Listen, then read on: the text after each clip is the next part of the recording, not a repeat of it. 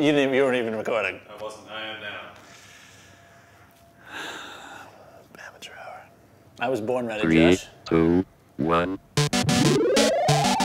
Let that sink in for the crowd for a second. Welcome. Welcome back to Beyond the Box with Ben. I'm Ben, and today we're going to be talking about circularity.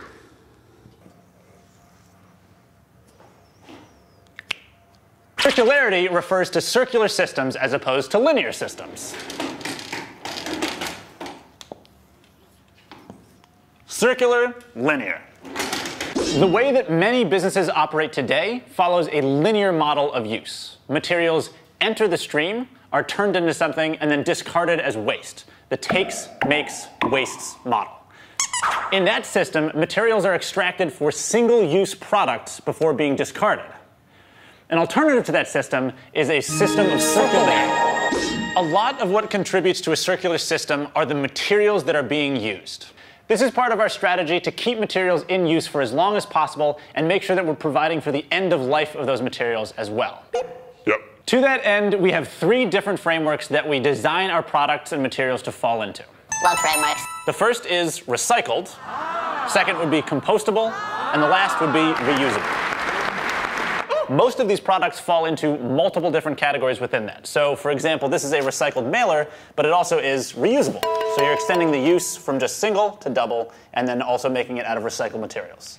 For our craft mailer, you can reuse it, and it's also compostable, and it's also made out of recycled materials. So that's a 3 for 1? That's a 3 for. Talk about it. So first, let's talk about our compostable packaging range. What does it actually mean to be certified as compostable? Well, for us, the certifications that we've achieved mean that our home compostable packaging can compost in a home compost. To be certified as home compostable, a product must break down in home composting conditions within 180 days, or 90 days in commercial composting conditions. The difference between the two is that commercial composting runs a lot hotter and it's a little bit more intense. Composting is the process of recycling organic material so that it can eventually be reused.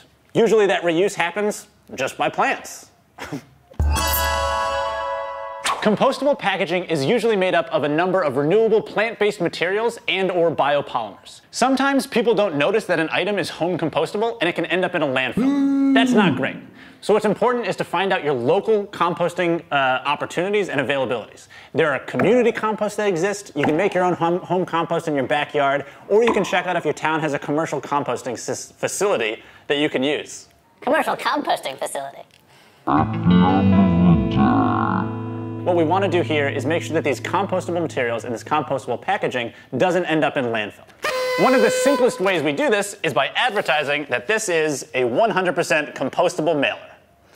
That should tell your customers all they need to know, but it helps to include some education points around that either in your packaging or on your website or however you sell your items. Let people know they can compost this stuff. It's pretty cool. Recycled packaging is made up of a variety of materials that have been recycled and are ready to be reused. In terms of our recycled plastic packaging, that could be any single-use plastic item like plastic bags, spoons, cups, things that have entered the waste stream and are now getting chopped up, essentially, and then turned back into more materials that we can use. Our recycled plastic mailers, for instance, are made from a combination of recycled low-density and high-density polyethylene. Those are 2 materials that are normally used for plastic bags, low density, and plastic bottles, high density. There's a lot of LDPEs and all that kind of stuff out there, but just know that various versions of plastic can be recycled, given another chance, and put back into the world. When it comes to recycled paper packaging, that's a much simpler process that involves pulping up paper that's already been used and then reconstituting it into ready-to-use paper products. Recycling reduces the amount of waste sent to landfills and incinerators. Simply put, at the end of the day, we're giving something another life. Instead of needing to go out and get more raw materials to make new things, we can use things that already exist and repurpose them to keep them in the circle for longer. Win-win-win. Win-win? There's a couple of wins going on. If you're looking to recycle a piece of plastic, make sure you look at the bottom or somewhere on it for that little number that tells you what type of plastic it is. Your local government or local organization should have more information about what's recyclable in your immediate area. Recycle if you can. Recycle. Everything. Recycle. We'll turn it into this stuff. Recycle your plastics. Recycle when you can. The third R in that cycle is reusable. Reusable when it comes to packaging is one of the most important parts of packaging because it means that you're not just going to use it once and get rid of it, you're going to use it multiple times over, and that's just going to contribute to fewer single-use items being put into the landfill. The best example of this would be a reusable tote bag. With things like a tote bag, instead of getting those single-use plastic bags, you can actually use this as many times as you need before it reaches its end of life, hopefully being recycled or turned into a new product. Reusable packaging and reusable items allow you to avoid having to use single-use stuff in the first place, which is fantastic. So even though this mailer is compostable and will home compost in 180 days, it also has a reusable strip on it, meaning that instead of just using it once, you can use it twice. More on that later. In order for reusable packaging to have its desired benefit, it actually has to be reused. So you lose any sort of potential positive impact if it just gets used once and thrown away. So it needs to be reused in order to reach its full potential. Now, we'd encourage you to even use things that aren't directly labeled as reusable as many times as you can. For instance, our tissue paper, we've come up with a few different ways to use that again.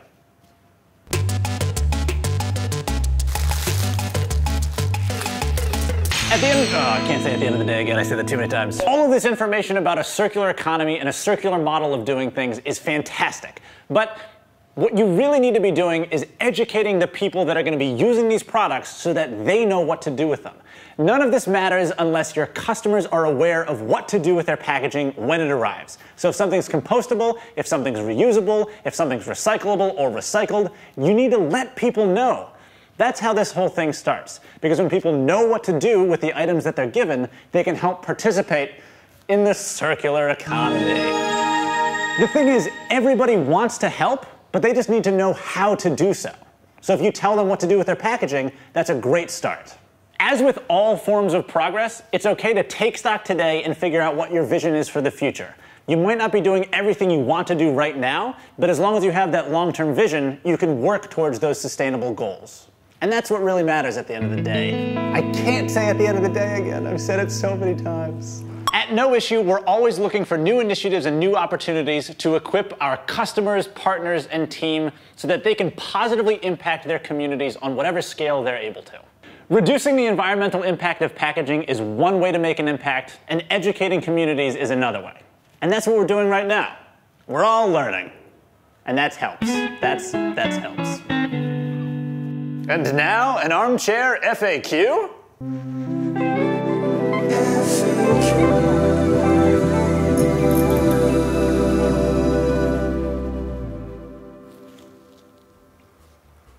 Welcome to this episode's Armchair FAQ.